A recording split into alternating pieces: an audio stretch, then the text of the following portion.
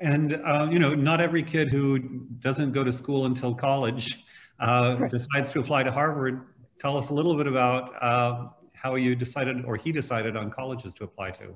Okay, well, he got into the whole, he started going to the road shows and stuff where they'd come to town and they talk about the colleges. And I'll tell you right now, I did not encourage him to apply to Harvard.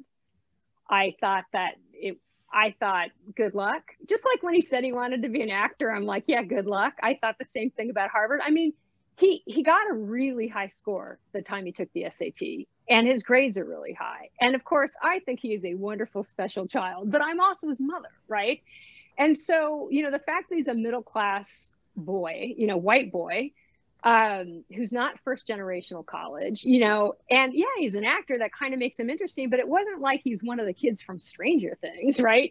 So I'm just thinking that's not enough of a hook to get him in.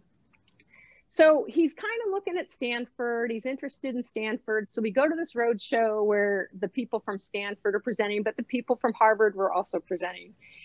And the guy from Harvard gets in front of the room and he says, I'm here to tell every single person in this room, you can afford to go to Harvard.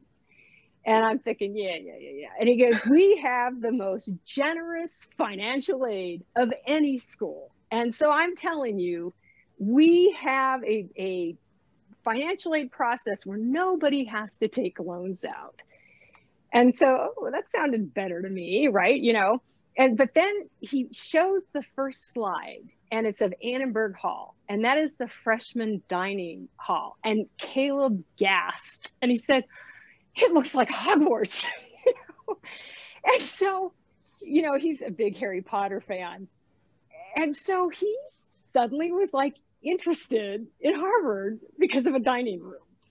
And so when we went, every summer we go up on this camping trip in the Northeast. So when we went up there, we went on a tour, and also the other thing, at that point, Princeton was his first choice for a ridiculous reason.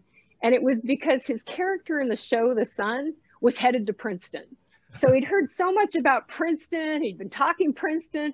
So he thought it would be hilarious if he actually went to Princeton in real life. So we also visited Princeton.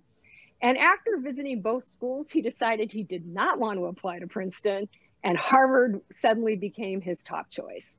And partially it was just, the girl that gave us a tour was first generation college. She was really down to earth. We were just chit-chatting with her, and he kind of told her about his background, and she said, look, I'm not in admissions, but you kind of seem exactly like the kind of kid that they want to let in here. And I thought, oh, well, maybe he does have a chance. And so, so a lot of people say, oh, Harvard, they don't like homeschoolers. And it's because of that stupid essay that a woman at the law school wrote. But she's in law school. The law school is not the college. It's part of the university, but it's not the college.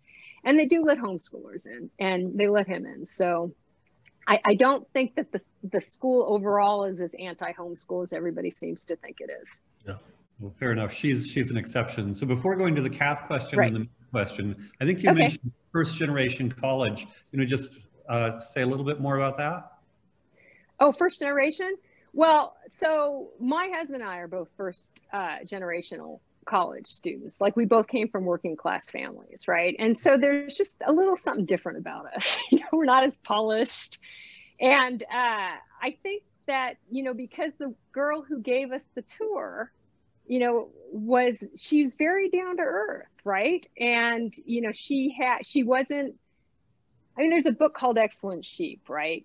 A lot of kids are really groomed on this path. Yes. And so I think it was nice for him to meet somebody who clearly had not been on that same path. And he really connected with her. And the people that spoke and the presentation that they gave, it just made us feel very comfortable. Like, I had some preconceived notions about the school that I had been wrong about.